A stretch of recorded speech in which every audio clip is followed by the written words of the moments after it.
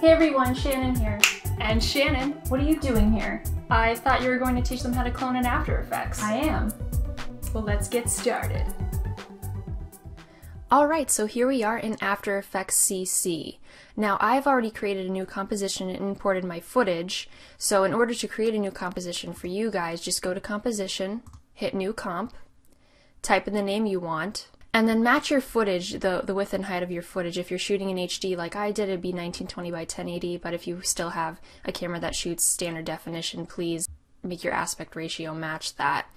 And my duration is set for 10 seconds, and you can set your duration for however long you want. And we're going to hit OK. Now, I have already imported my footage, so a production tip for your footage, please, if you're a beginner, set your camera on a tripod. This way, when you are in After Effects and doing this cloning effect, you don't have to mask out as much or set keyframes for your footage so that the mask follows your character in the footage. So I have mine set on a tripod, so we're going to go ahead, and I named my footage clone number 1 because this is me sitting down, and that's a great spot to stop on. But this is me sitting down, and this second one I'm going to just put it underneath. And see how we can't see the second one? Well, that is because these little eyes here, we can shut the top one off, and now we see the second clip here. But this is the problem. When we want to clone, we can't see both. So I'm just going to go ahead quick and trim up my clips so that they're at the spots where I want them to match and where I want my clones to interact. So I'm going to take a minute to do that, and you can do the same as well. Okay, so I have my footage matched up to the way I want it, where my clones interact with one another. So you see on the right side is clone number 1, and you see it's my second clone. So this is the problem. We cannot see the second clone, but we need this footage on top of one another. So in order to see our clones, we're going to grab our pen tool, which is right up here.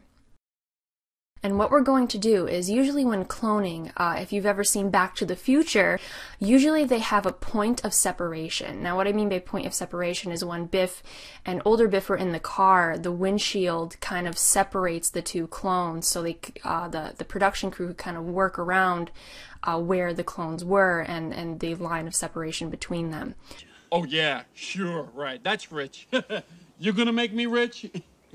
So my line of separation is going to be this end of this chair right here. So I'm going to mask myself out. You don't want to mask out this side because it doesn't show, it's not going to show the clone, so I'll show you that. So even if I masked out this side, it would cut me out of the frame. So we don't want that. That's kind of a cool disappearing effect, but we don't want that.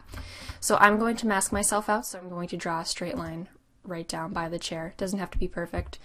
And I'm going to connect my points to make a square. And look at that. Look at how cool that is. Now there's some lighting issues with this, but that's okay.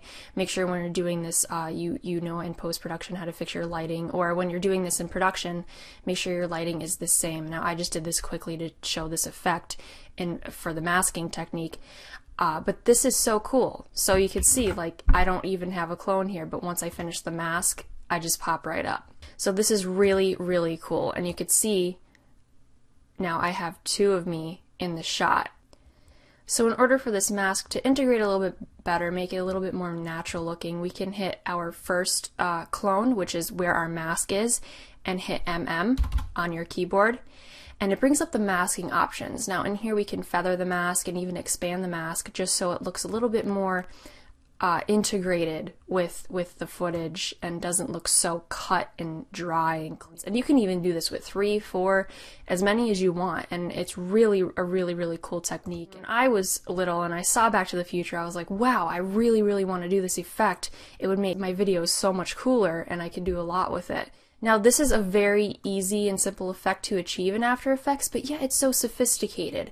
And I mean that by people who don't have production or post-production skills. They see your videos and they say, how in the hell did you do that? So it's really sophisticated for them, and now you know the trick to it. It's really easy for you. Hey guys, thank you so much for watching my tutorial.